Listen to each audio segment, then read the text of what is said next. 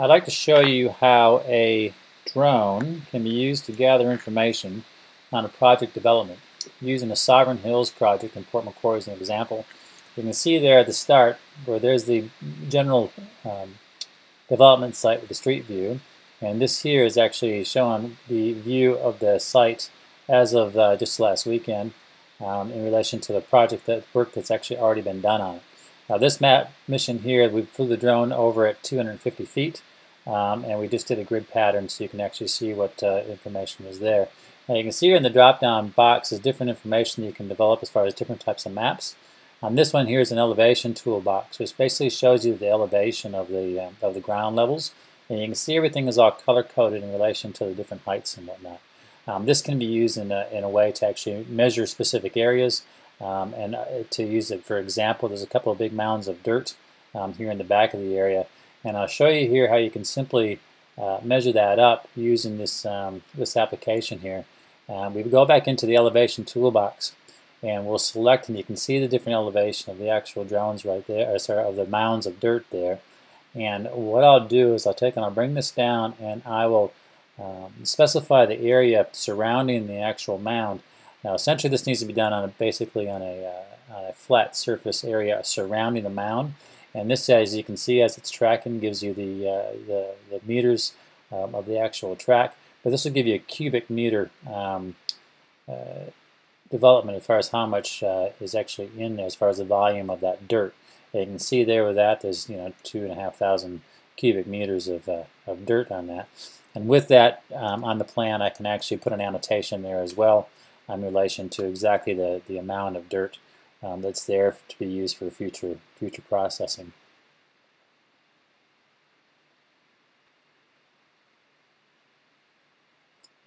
Going from that, you can see we can move the map around to get different types of field view perspectives.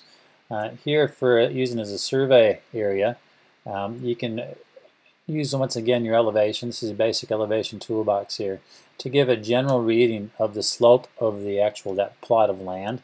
This can be used in conjunction with a surveyor, but as far as a general information in relation to the sloping of the ground, you can actually allocate specifically what the slope is doing, where it's going, and you can actually finite that quite considerably using the graph bar there. As you can see, as we're moving it across to give you different shades of color to indicate the actual sloping ground for the terrain.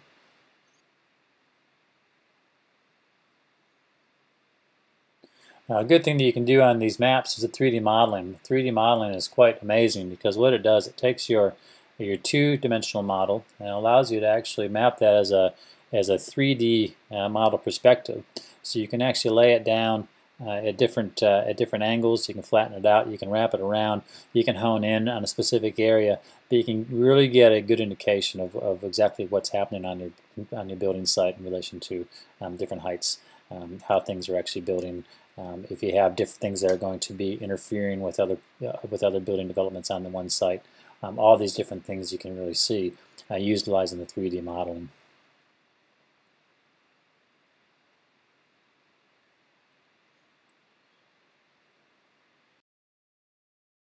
Show you some of the clarity that you can see too. Now remember, this was generated from 250 feet above ground level using about 250 still images taken throughout the grid pattern. And from that, obviously with the overlap, I get quite a bit of information in relation to the whole of the site. But you can see as I spin around and work through the whole site and the different angles here, really the very, very clear indication of everything from your elevations of your little mounds of dirt to your areas that are recessed in relation to your ponds, to your little playing fields, the existing houses that have been developed in quite a bit. So you can really see the information is quite substantial in relation to the 3D modeling.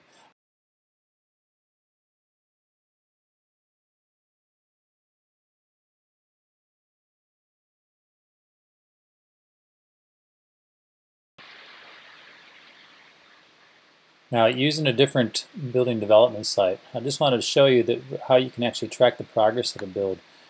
This is another building site locally in town where you can see that it's showing the cleared area first and then after about a month's time, the actual cleared development site. Now this is a tracking progress you can do from a weekly basis to basically show the progress of your works in relation to how much work is being done. And once again, if you're utilizing the elevation toolbox and the measurement scale to actually get your cubic measurements, you can still do the same thing in relation to the other pile of sand. If you dump a block or any building materials on site, you can again set out your elevation toolbox and measure that around that area to see exactly how much building material you have on site that you need for landfill or whatever. As you can see, also going with the 3D perspective, you can do the same type of thing, and you can do this at different times throughout the actual project development. So every time you actually take a shoot or fly a mission over the top of the project site, you can render a different 3D plan so you can actually see how the progress is developing. So if you have any questions at all, we'd like to organize us to come by and do a flight and do a mission and record information. Just let us know what it is that you're after. Give us a call. I'm Randy, digitaldroneimages.com, and we can help you sort something out to make your project that much more efficient.